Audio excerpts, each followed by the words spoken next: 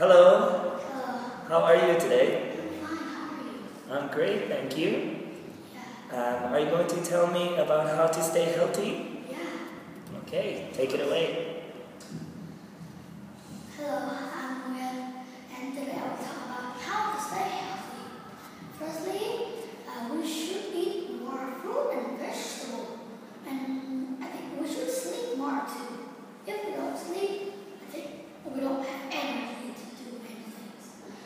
Secondly, we have to drink milk and water. Water gives us energy too, and milk, they got many calcium. It's good for our bones to be stronger.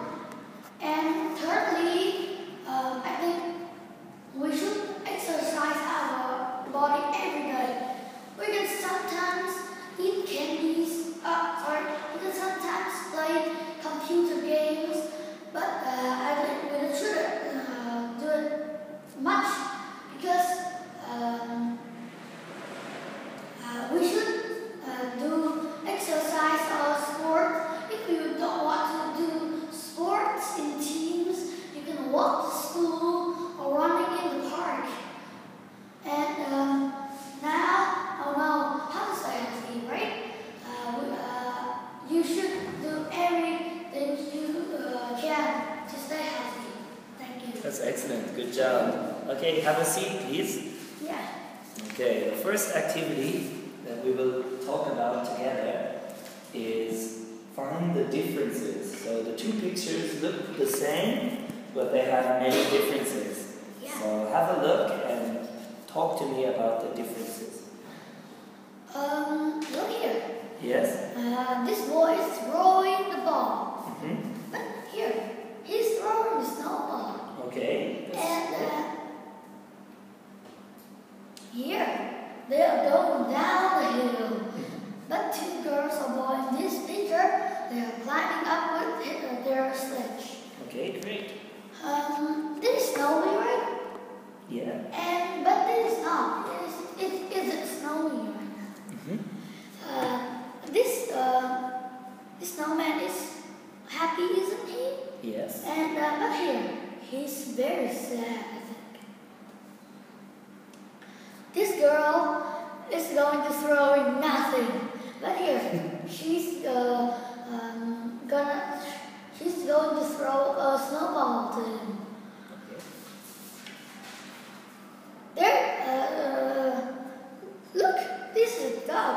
It is in front of the tree. Yes. But here, it is behind the tree, right? Yes. This car look lovely. But here, this is a car. Look, it's a horse. And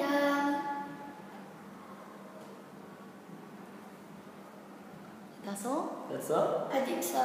Yeah, that's excellent. Okay, great. Okay. Well done. Now we have one last thing. It's information exchange. Yes. You know this one, right? So in this story there are two flats. Yeah. Jim's flat and Tom's flat.